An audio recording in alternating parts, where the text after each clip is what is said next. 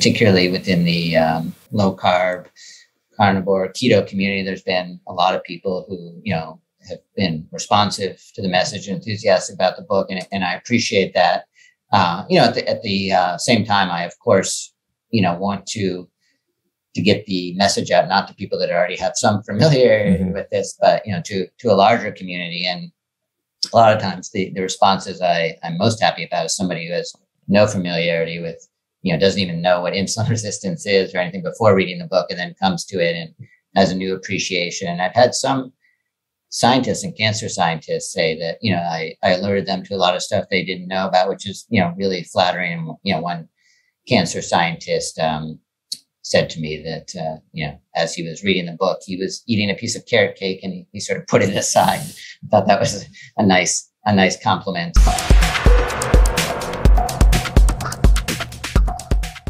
Good morning, everybody. Hope everybody's having a good morning. We've got a great guest today. Mr. Sam Apple joins us here. Sam. Hi, thanks for having me. Yeah, welcome. Well, thank you, first of all, for, let me just show it off, the book that you wrote, Ravenous, which I've got about 80 pages left till I finish it. So I'm making my way through. It's been a wonderful, wonderful read, really fascinating, really insightful. Would you mind aside from writing this book, would you give us a background history on yourself a little bit so people get to know who you are? Sure. I teach science writing at Johns Hopkins University and also creative writing. And I've been a journalist for many years. I did a graduate degree in creative nonfiction. And about 10 years ago, I started to drift more into the realm of science and nutrition writing. I was interested in low carbohydrate nutrition, in part because I'd read the work of Gary Taubes and found it very compelling. And I really became interested in cancer in particular, in part because I was so surprised to discover that cancer was a metabolic disease and sort of, appeared clustered together with diabetes and obesity throughout the last century and a half. So it was, really very different from my understanding of cancer and what cancer risks were. So I just wanted to learn more as soon as I came across that information. And then I became interested in Otto Warburg because he had made one of the foundational discoveries in cancer metabolism.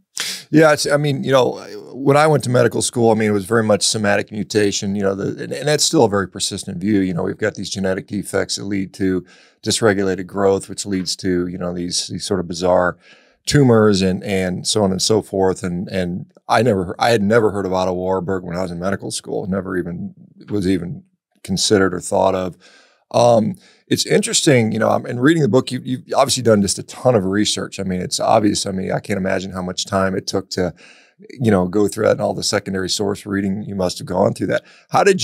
What made you to select Otto Warburg as, obviously his early work, but what drew you to that? It's interesting because he's in this, you paint this picture, not only the scientific stuff, but, Nazi Germany was obviously a very challenging place to live, particularly Warburg being, of Jewish descent. And you mentioned that he was likely homosexual. And so that would have been extremely challenging times. It's kind of a fascinating story, but what made you decide on Warburg? Were you doing some preliminary research and said, this guy's really interesting, or how did that turn out? Yeah, that's pretty much how it happened. I came to the science first and, was just reading, and I came across Warburg's name, and it was really only a sentence or two that said, he had made this important discovery. And then, I Googled him. It's probably how most books start today, with just Googling somebody, and I found a little bit. Most of the material is actually in German, but I found a little bit in English, his Wikipedia page. And, I was just fascinated by his story, his biography of surviving in Nazi Germany, despite having Jewish heritage and being more or less openly gay. He should have been the most fearful person in Nazi Germany, but instead he sort of, was outspoken and provoked the Nazis. So I was fascinated by that story. And, as again, my background was in journalism and in sort of thinking about how to tell a story, I needed a central character. I needed a protagonist. In theory, there were other people that were also very important to the development of cancer as a metabolic disease. But Warburg is sort of the central figure, and he was so outspoken about it that it just made sense to focus on him. And, it gave me a chronological story to tell from, tracing his career. And I really needed that in order to construct a whole book. Yeah, and you use him as a protagonist, but obviously he's a flawed protagonist, I suppose. You paint that he was not the best, the easiest person to work with, and very much obstinate in many ways, and unwilling to compromise. Which sometimes that's a hallmark of somebody that's driven and they want to get their work out there. What were some of the I guess interestingly, you kind of imply that the reason Warburg might have been protected because he was working on cancer, and Hitler was terrified of cancer. Having, I learned that his mother apparently succumbed to that. Do you think that was a major driving factor in keeping him alive or in the country? Yeah, I do. It's really, the Hitler story is pretty incredible. He, as you mentioned, his mother died of breast cancer, and Hitler was sort of by her side in her last months, trying to care for her, and actually with, by the side of a Jewish doctor who Hitler actually really liked. And this doctor said that, he's never in his life seen somebody more depressed than Hitler, as he stood by his mother's side and watched her die as a young man. And, other historians have said it's, he was, essentially a psychotic or sociopath. And, he couldn't feel for anybody except for his mother. Was the one person he was able to feel for. And, then he becomes a hypochondriac, but cancer is always sort of his obsession. At various points, he just stops everything that he's doing and starts talking about cancer, and even cancer and diet in some cases.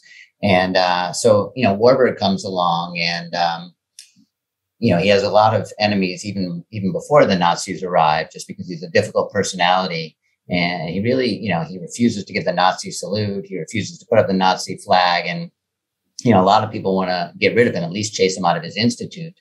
And they keep protecting him. And I think that the best evidence is that, had he not been focused on cancer, he would not have been able to retain his position. He was a member of the Kaiser Wilhelm Society, which had hundreds of Jewish scientists before 1933. And he is the only one that makes it all the way till the end. And, there's this fascinating incident that happens on June 21st, 1941, where they actually bring him into Nazi headquarters.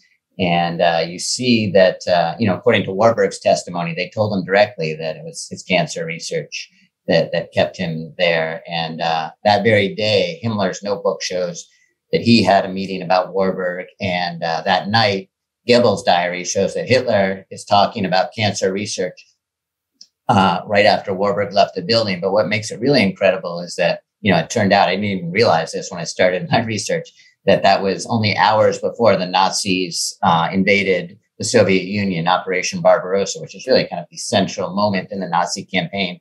And just hours before that, they're dealing with Warburg and cancer. So it sort of blew my mind that all happened together. And it just shows you how obsessed the Nazis were. And it wasn't just Hitler. A lot of the top Nazis were very focused on cancer. And actually, the first experiments that took place in the concentration camps were cancer experiments.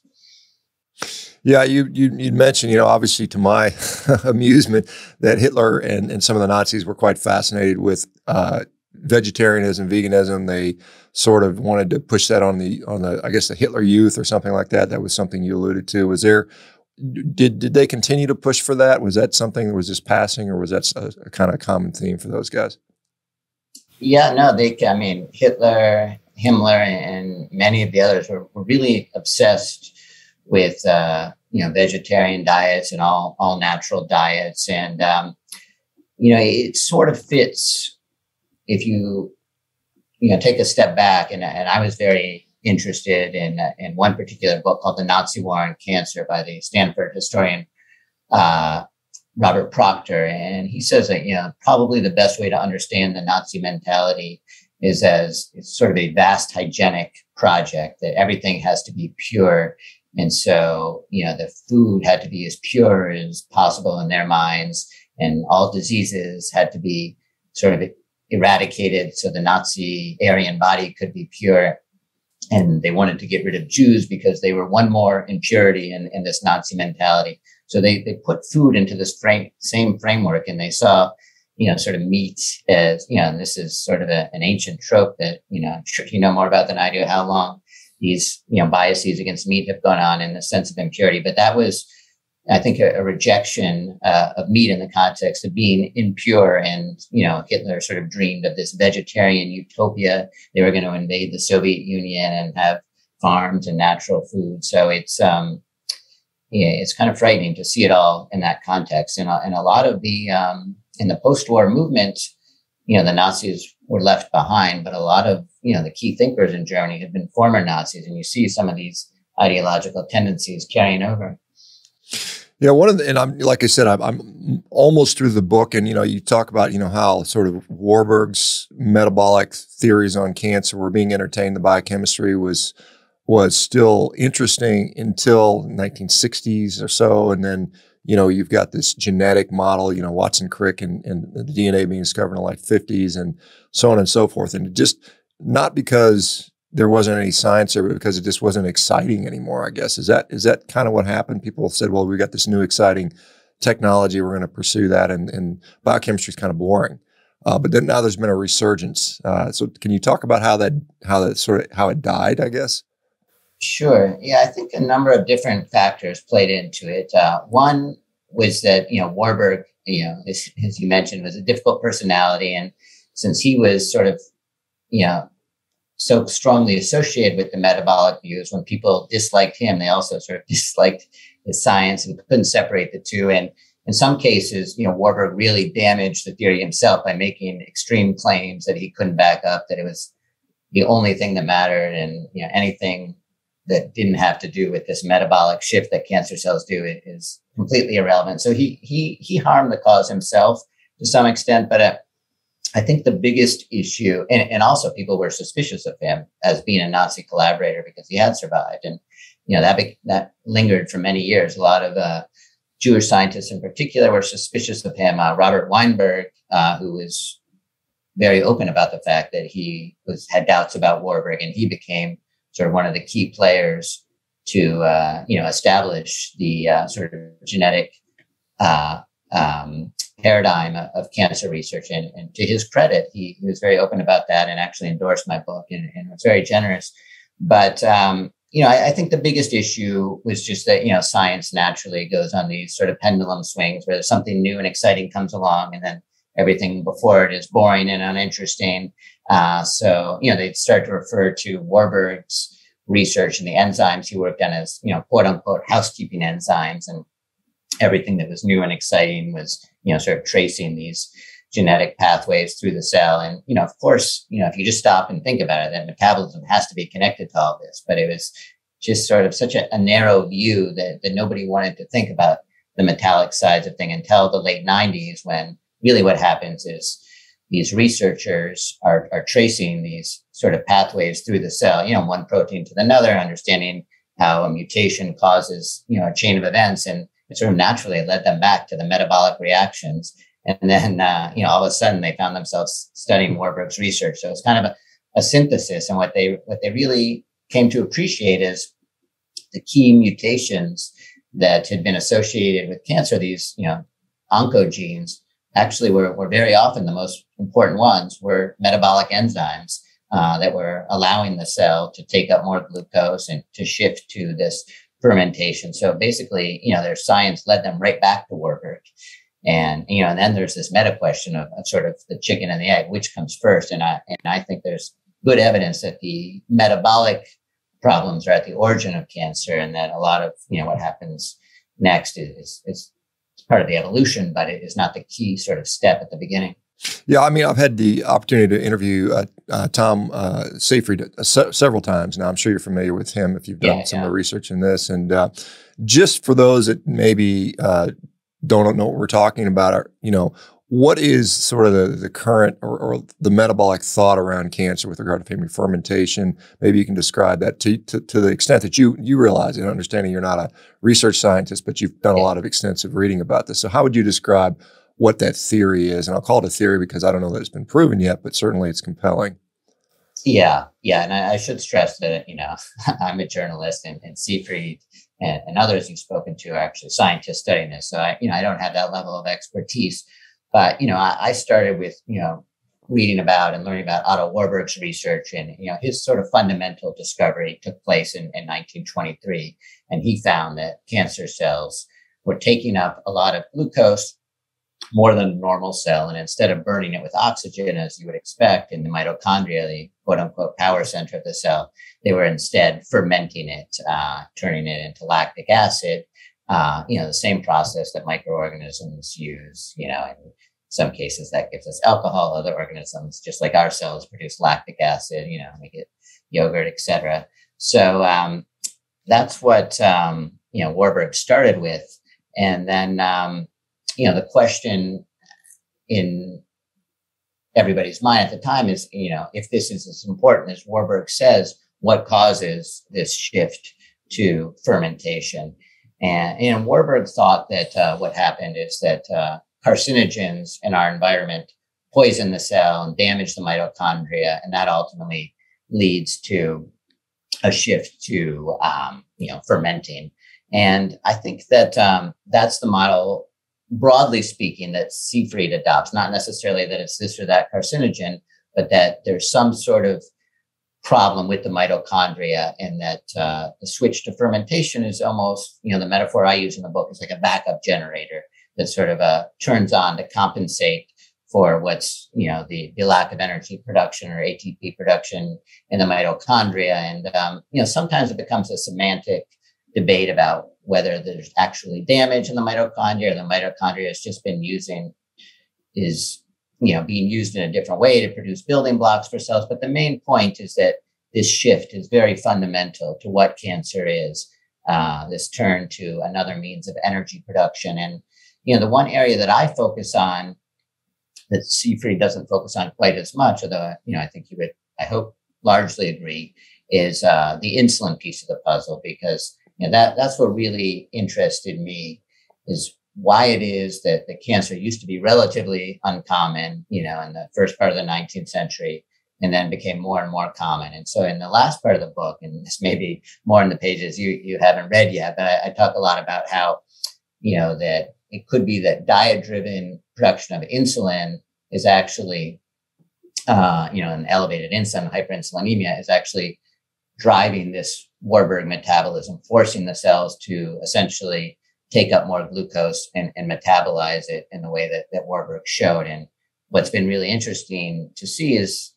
a lot of the research on oncogenes, and particularly the work of Lewis Cantley has led the way on this, has shown that the mutations that are most common are actually the mutations that respond to insulin, this pathway within the cell, and that cause the cell to shift to this Warburg metabolism. So I think the most compelling hypothesis in terms of why cancers become more common is that our diets have given us excess insulin, and this excess insulin is essentially forcing cells into the state of over-consuming glucose, or allowing them to overconsume glucose and gain a growth advantage. What you find is that a lot of cancer cells are covered with insulin receptors. So, maybe that these cells arise and, have a small growth advantage. And if you had normal insulin levels, that they wouldn't necessarily be able to take off and proliferate in the way they do. But once,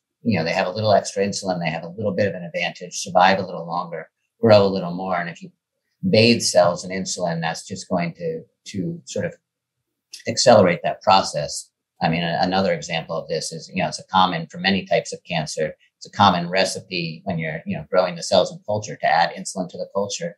And that's what, it's just a standard practice. A lot of cancer cells won't even grow in culture unless you add insulin.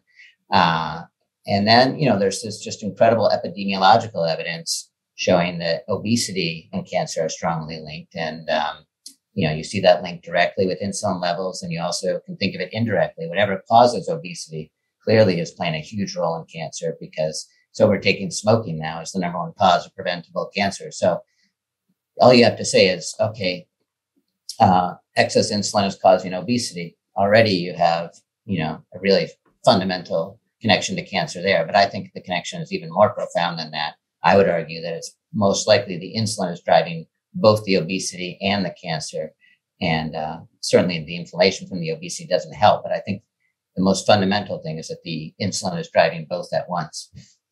Yeah, interesting. When I was doing some research this morning for a little video I did, and looking at heart disease rates, we've seen a pretty heart disease mortality in the United States has dropped significantly. It parallels kind of our smoking, decrease as well. They go very nicely together. There's some other thoughts on why, better prevention, better treatment for mortality. But cancer, 50 years hasn't really changed much. I mean, the incidence of cancer is pretty much staying the same. The cancer mortality has not improved significantly. Now, just for people that haven't read your book yet, or you mentioned that cancer was relatively, it wasn't non-existent, in 1905, but what were the rates like compared to now? Can you kind of give us an idea how different it was? Yeah, it was pretty dramatically different in the first part of the 19th century. And then the middle of the 19th century, you start to see cancer become increasingly common in the middle and the second half in Western countries. And so, one of the first famous statements is that, a French doctor said in the 1840s, I believe it was, or 1850s, that cancer seems to be like, I'm paraphrasing here, but cancer, like madness, seems to be a disease of civilization. And that's actually the title I thought about for my book, is Disease of Civilization. And then you see, throughout every country eating a Western diet continues to see cancer rates go higher and higher into the 20th century. And then, what's really fascinating for a lot of these doctors who are either missionaries or just, working in remote regions, they're amazed to see that, some of these populations are virtually cancer free. The Inuit, basically have no cancer. It's really incredible. And, we know this because actually, doctors spent years living with them. And, I'm sure that, cancer's been around for thousands of years. I'm sure there are rare cases here and there. So it's not that it didn't exist, but it's clear that something in the way that we live in a modern Western society causes cancer to become much more common. And you see it go hand in hand with obesity and diabetes and heart disease as well. Now, of course, it doesn't have to be diet. There are lots of things that could contribute to that. But I think the best evidence points to diet. And then that, of course, raises a whole nother question of what it is in our diet specifically. And I think the most compelling evidence points to sugar, in particular, sucrose. Yeah, let me just interject because, it's interesting because, commonly we all eat. We don't all smoke. We all aren't, we aren't all coal workers or chimney sweeps. And so, when you look at a commonality across the board, probably, we're all eating something. Interestingly, you mentioned that, early 1800s, relatively low rates, and then we see a progression. And correct me if I'm wrong, but I think the life expectancies were pretty similar early 1800s to the beginning of the 1900s. We didn't see a significant increase in life expectancy because a lot of people would say, well, people are just living longer and therefore more cancer. If everybody's dying at 40, the 70-year-olds are getting the cancer. But it seems like between the 1800 and 1900, life expectancy still was around 40 through that entire time period. So maybe I'm wrong on that, but I think that's the case. And then the other question is, I don't know if you looked at it, because there's a question about childhood cancer rates. Have those gone up dramatically? Because, you can't blame childhood cancer rates on longevity, obviously, because, since the beginning of time. No, those are good points. And, during the period that cancer did become more common, in the second half of the 19th century, life expectancy was getting longer. So, that's something I had to look into in the book. But what I saw is that, the biggest factor in extended life expectancy wasn't that people were suddenly living much longer. It was that there was fewer people were dying in childhood or young adults. Yeah. So when that really changed the averages. But old age, has existed for, tens of thousands of years. And you look at, ancient literature, you see people are not dying at 40. And there's tons of examples of, discussions of elderly populations, elderly people. So, and by Victorian England, we have similar life expectancies that, we have today. And, the big difference was really in, eliminating some of the deaths in early childhood. And, I'm sure that's, a small percentage could be explained by old age. And then, I also had to address the question, is this just a question of being able to diagnose cancer more easily. And, all these questions have been debated really since the late 19th century. But, I spent a whole chapter on this because I think it's so important to show that the increase is real and that the increase continued, long after we got reliable diagnostic techniques. And the most famous cancer epidemiologist of the early 20th century, wrote many books about this and examined it very thoroughly. And there was, more or less consensus view that the increase was real and that it had something to do with living in Western populations. And that became even more clear in the late 20th century when you'd see things, one of the most famous example is Japanese women and breast cancer, where it would be quite rare. Then they'd come to the United States and, their daughters or granddaughters would have the same rates of breast cancer as any American. So just where you lived, could make a dramatic difference. And there are many examples of this in the late 20th century. So I think it's more or less a consensus view that, anywhere from, some people say as low as 40, some say as high as 90, but I would say it's fair to say, in the range of 50 or 70% at least of cancers are caused by something in our environment. And, I think the best evidence points to diet in particular, but these debates go on. But I think it's easy to forget that, such a high percentage are caused by some aspect of how we live, and that's not really controversial or shouldn't be. Yeah, clearly, there's a whole host of cancers that are related to obesity, breast, prostate, I think GI cancers, on and on and on. Do you, okay, so you'd sent me, and I appreciate this. Go ahead. I just wanted to jump in. I apologize. I forgot the second part of your question about, I wanted to address that too, childhood cancers. Oh, yeah. I don't know as much about that, but what is interesting is, I think the evidence is that the risk definitely increases if a mother has the insulin resistance and elevated insulin. So I do think that's an important part of the story in childhood cancers as well.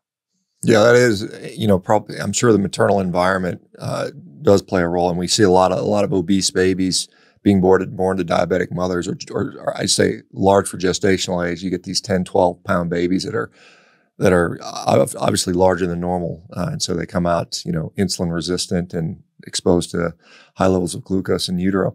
Do you, what was I going to ask now? Oh, okay. So you had sent me this, I appreciate Sam. You sent me this huge number of articles on sugar consumption. And I think it goes back to the 1920s and all the ads and all the thoughts around that.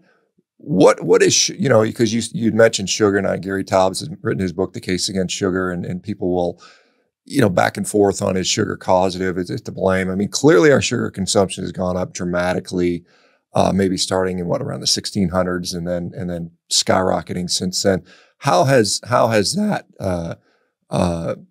shaped disease in your mind, particularly with regard to cancer? Is there a pretty clear linear relationship? Yeah, I think it's, pretty strong evidence.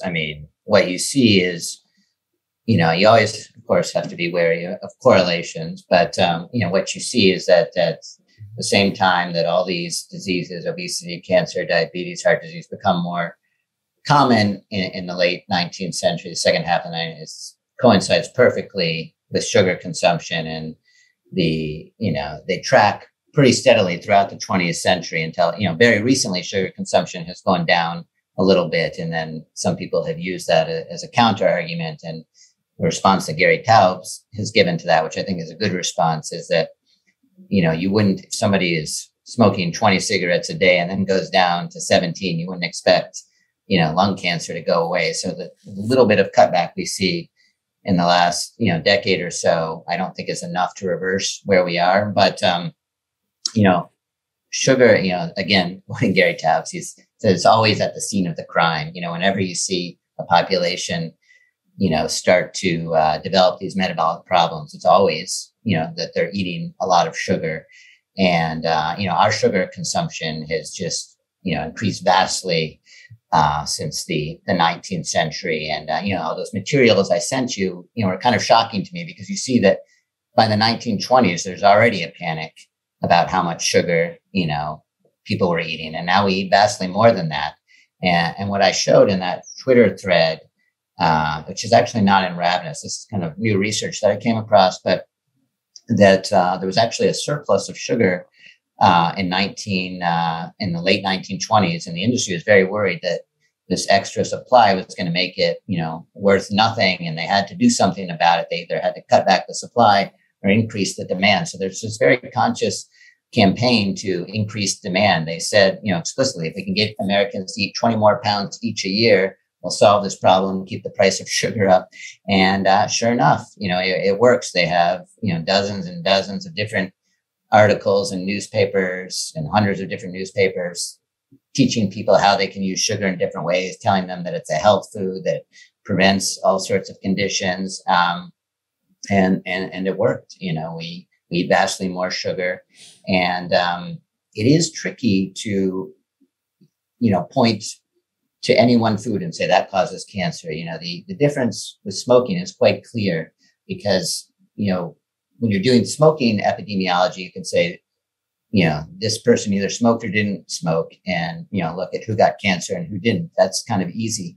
But when you're dealing with diet, people are eating dozens of different foods, and it's so hard to separate one out. You can't really do a controlled trial where you have people eat sugar for 20 years and another group not eat sugar. So for me, the most compelling evidence was the basic science linking sugar to insulin. And I think that science, to elevated insulin and insulin resistance, and then that sugar to insulin and insulin to cancer connection was how I sort of worked around this problematic epidemiology to see a more sort of direct causal path. So you have to accept, that sugar causes insulin resistance. And, I think the evidence is pretty compelling.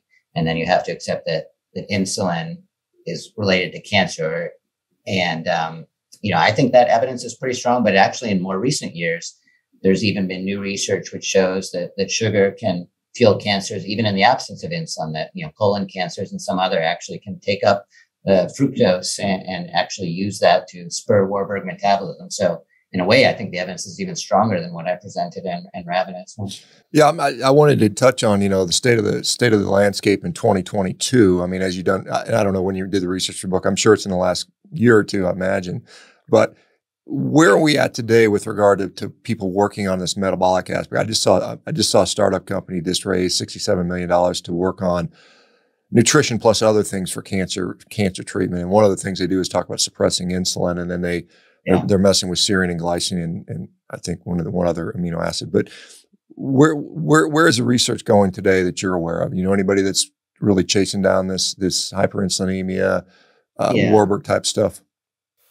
Yeah, well, there's sort of, different spheres. I write mostly about prevention, I make the case in Ravenous that we see this connection between insulin and cancer, and then we should think of insulin as sort of elevated insulin as sort of a carcinogen and try to avoid it.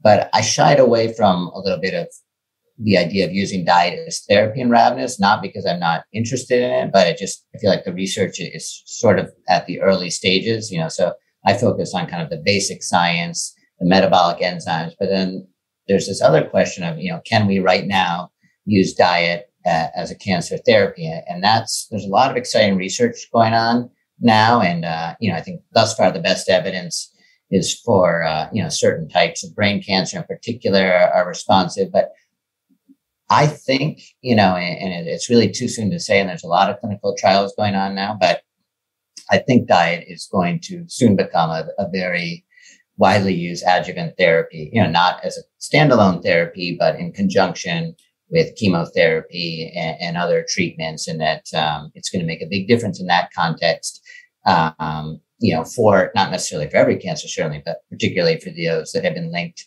to obesity and insulin resistance. And that, is already 13 cancers have been sort of officially linked. And I think there are quite a few others that will make that list. And these tend to be, common and deadly cancers. So I think it's going to make a big difference. There are a number of trials going on now with pancreatic cancer and colon cancer. And, this company that you mentioned is now raising money for some of these trials. And, in some cases, they're restricting amino acids, but I think the most common strategy is likely going to be therapies that are like the ketogenic diet or that keep insulin low.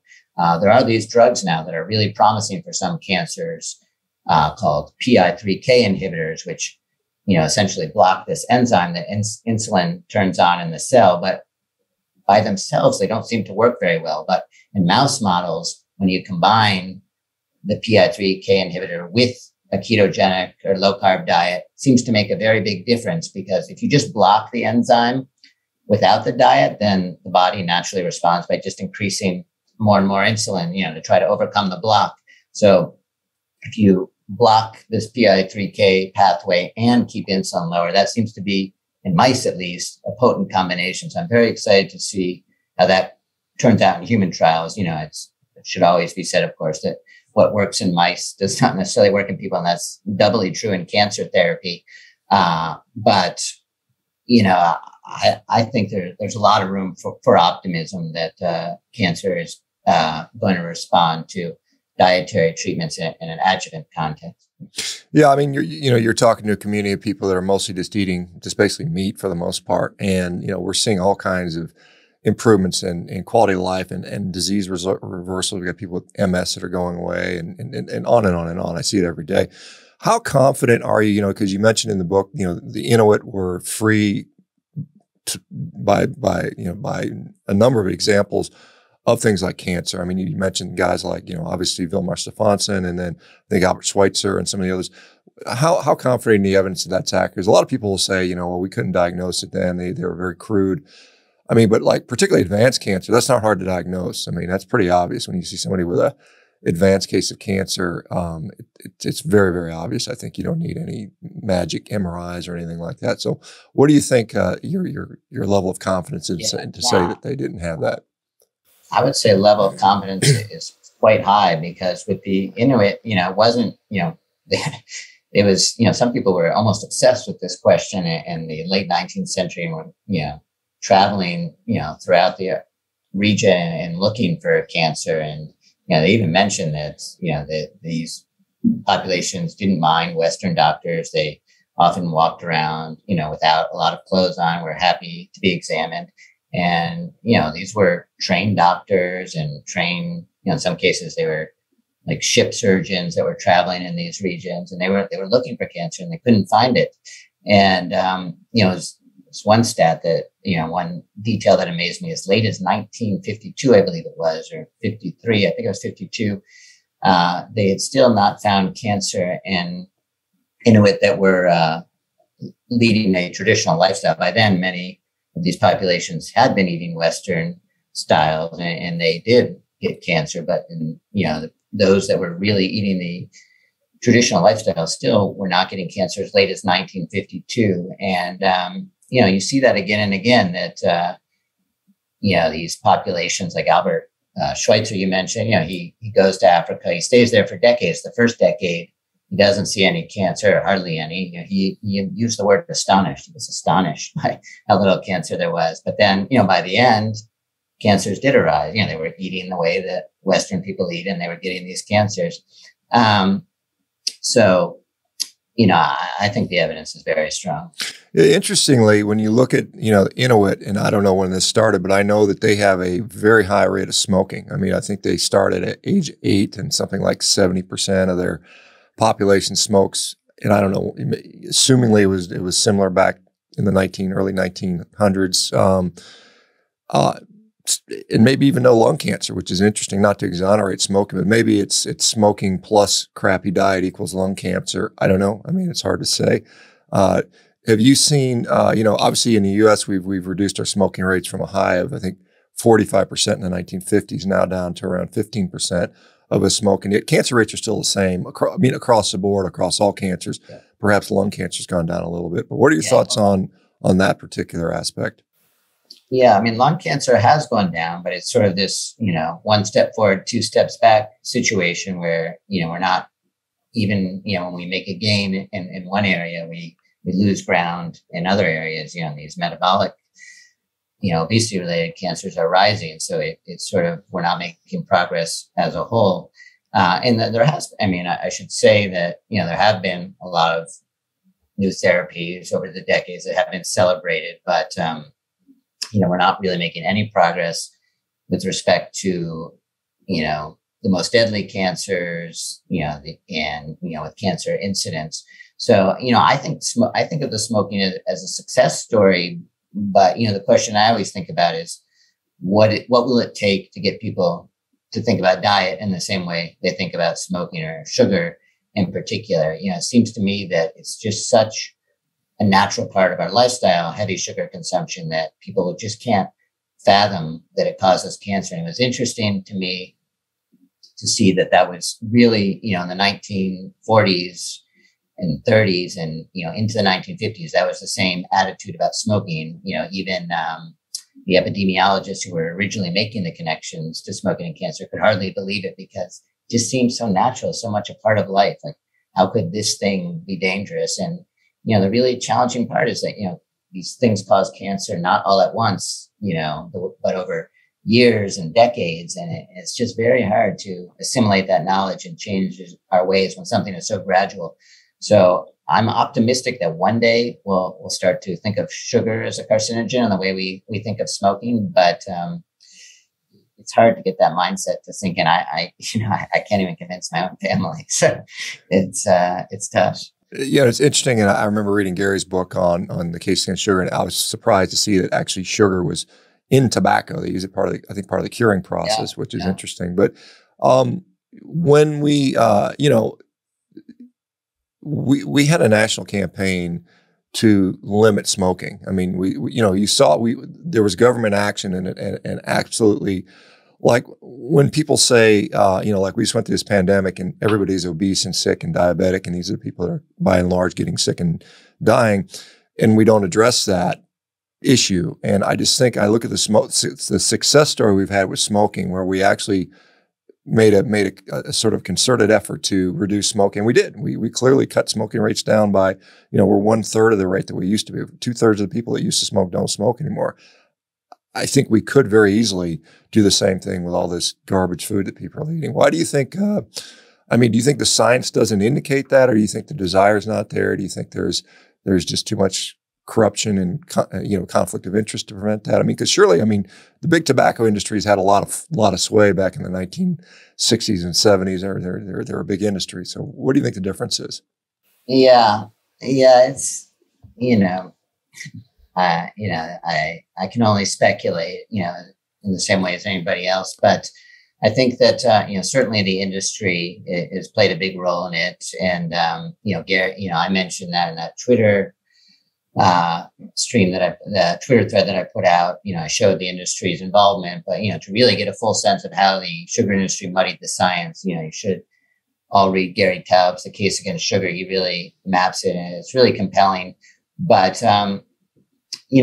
that article that I mentioned from the New York Times in 1928, which talks about how embedded sugar was in everybody's life by the 1920s, it's all the more so now. So overcoming, sugar, as much of a role as smoking played in American culture, American life, it's all the more so with sugar. Every single celebration in our lives is celebrated with sugar. Every meal ends with sugar. It's amazing to me that this whole idea that you have to have a sugary thing at the end of a meal didn't exist before like 1850. It's a kind of a modern invention, but it's so much of a part of our lives that it's very hard to convince anybody. And again, with smoking, the epidemiology is clear. And one epidemiologist said, pointing out that smoking causes cancer is like a turkey shoot, but with sugar, you're eating 10 or 20 other things. It's very hard to make the case as strongly, and you have to do this sort of workaround, which I talked about. It's not a workaround, but it's just a different way of thinking about it. This A equals B equals C, sugar equals insulin resistance equals cancer is a way, I think, to think about it. But, this whole idea of insulin and cancer still isn't even in the mainstream of cancer science. There are many people researching it, and it's gaining more ground, but, the average oncologist said, that's kind of an interesting area of research. We don't know enough about that yet. So there's still a long way to go scientifically, but, the harder problem is just, how you change a culture, that, is really so centered around sugar. I have children, and there's hardly a day passes where they're not even outside of the house being offered sugar in some way, shape, or form, either at school or at an event or a party or a friend's house. It's just everywhere at all times. Yeah, no, it's definitely ubiquitous. And if you'd assume it were an addictive drug and it were regulated like heroin or something like that, but instead it's celebrated, it's extremely cheap, and it's basically pushed upon you. So it's a tough one to get away from. In research, go ahead, Sam. I will say that there's an interesting debate about whether these sugar substitutes, are a path, to breaking the addiction. Some people, in the low carb, keto, carnivore community, I think are pretty against them. I'm not sure exactly where you stand, but I'm open to the idea that could be a path forward, that getting a substitute that, satisfies some of this need for sugar, but doesn't have the metabolic effects, could be a tool. It's not ideal, but, could be, given the state of affairs, that could be a way forward. Yeah, I think it's fair to say we probably don't know for sure, but clearly if we say sugar is, and again, we don't know for sure that either, but if you believe that that's clearly the problem, then maybe it's the lesser of two evils, perhaps. Yeah. In researching this book and writing this book, were there any personal shifts that you made, any sort of lifestyle or dietary shifts that you ended up making as a result of doing the research on this book? Yeah, it's a good question. I was already interested in low carb and eating relatively low carb diet before I started, but the more I dug into the research, the more sugar and refined carbs started to scare me. And it's interesting. For whatever reason, I have diabetes in my family, and I find diabetes scary and want to avoid that. But nothing, to me at least, nothing is scarier than cancer. So the more you see the cancer stuff, the more you hear, leading researchers like, Lewis Cantley, who's, really one of the more brilliant researchers I've interviewed. And, he said, sugar scares me. That's a direct quote. This is a guy who's in the lab every day, feeding fructose and sucrose to mice. And, so it scares me. And it's funny though, that, sometimes, my diet trails off a little bit, and, then I go back and have to do an interview like this. And I'm like, oh yeah, I have to remember, if you don't, when I was immersed in the book, and reading about it every day, it's one thing, but it's very easy to lose that sort of, sort of visceral nervousness about the nutrition at times. So, I do need reminders myself at times, but, the nice thing I suppose is that, if you are metabolically healthy and, you're not insulin resistant, then it's not the sort of thing like, where you're getting radiation, where you're going to suddenly cause cancer by one event. I think, some people can do fine with some amount of carbs and sugar if they're able to not become addicted and if they're metabolically healthy. But, I think it's important to read up and keep it front and center in your head. Yeah, you met with Lewis Cantley. Where is he located at? I believe he was at Cornell, but he just moved to Dana-Farber. But he is, I think he's going to win a Nobel Prize one day. He is really the discoverer of what insulin does inside of a cell. First he found this PI3K enzyme, and then showed how fundamental it is to cancer. And so he discovered this, and then they started in the early 2000s. They started sequencing tumors, and they found that. It's kind of surprising that the most common mutations of all were in this very pathway that he discovered that responds to insulin. So he's now, really on diet as well, and is involved in this company that you mentioned where they're looking at targeting diets to specific cancers. So many, I think, will end up getting low carb or ketogenic diets, but others, might be limited in one specific amino acid or another, depending on the mutation they have and the type of cancer. And interestingly, one of the people working with Cantley on this is Mukherjee, who wrote The Emperor of All Maladies, really fascinating history of cancer. But, I respect him a lot. I think he's a great writer, but I took him to task a little bit for not focusing on Warburg and diet. But he's really come around and is now leading the charge on a lot of this stuff. How has the book been received so far? I mean, a lot of, there's a lot of criticism. If you criticize sugar, there's a lot of criticism on you. And I don't know, again, I don't know if that was the main focus of the books. I haven't finished the whole thing, but has there been any, pushback sort of thing? Warburg was crazy. Are you getting any residual on that, or what's been the response so far? Yeah, there have been a few things here and there. I mean, overall, the response has been really positive, and I'm really grateful for that. And, particularly within the sort of low carb, carnivore, keto community, there's been a lot of people who, have been responsive to the message and enthusiastic about the book. And I appreciate that. At the same time, I, of course, want to get the message out, not to people that already have some familiarity with this, but, to a larger community. And a lot of times the responses I'm most happy about is somebody who has no familiarity with, doesn't even know what insulin resistance is or anything before reading the book, and then comes to it and has a new appreciation. And I've had some scientists and cancer scientists say that, I alerted them to a lot of stuff they didn't know about, which is, really flattering. And, one cancer scientist said to me that, as he was reading the book, he was eating a piece of carrot cake and he sort of put it aside. I thought that was a nice compliment.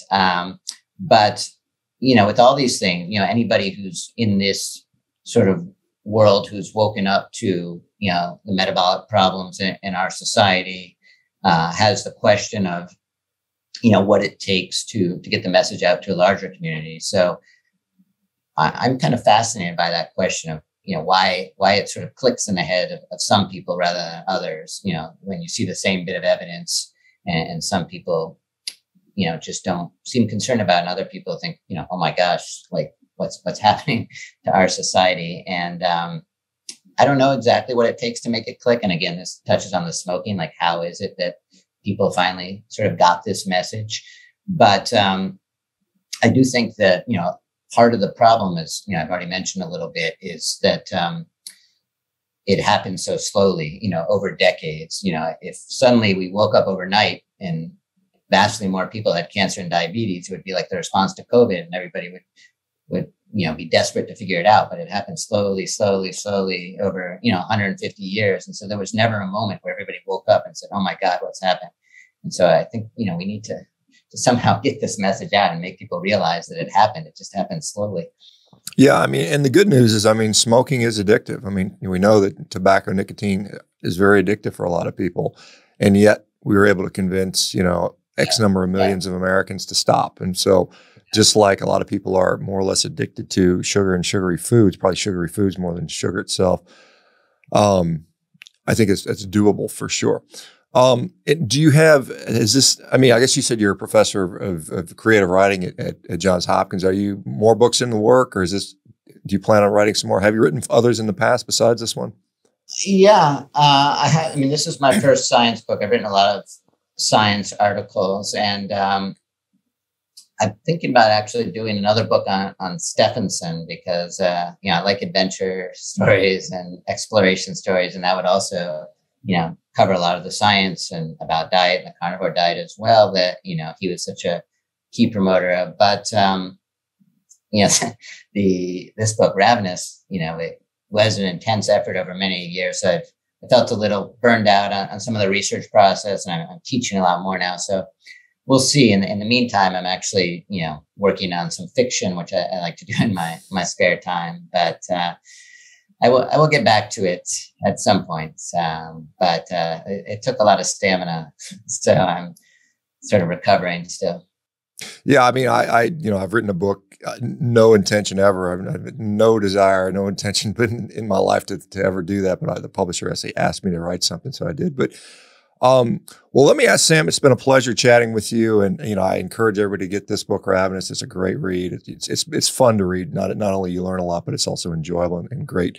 It's always nice when somebody can tell a story in a way that compels you, and you've done that wonderfully. Where do people go to find out more about you on social media? Where do they pick up the book at? Anything you want to share for people to find out stuff? Sure. I'm on Twitter is where I'm most active on social media.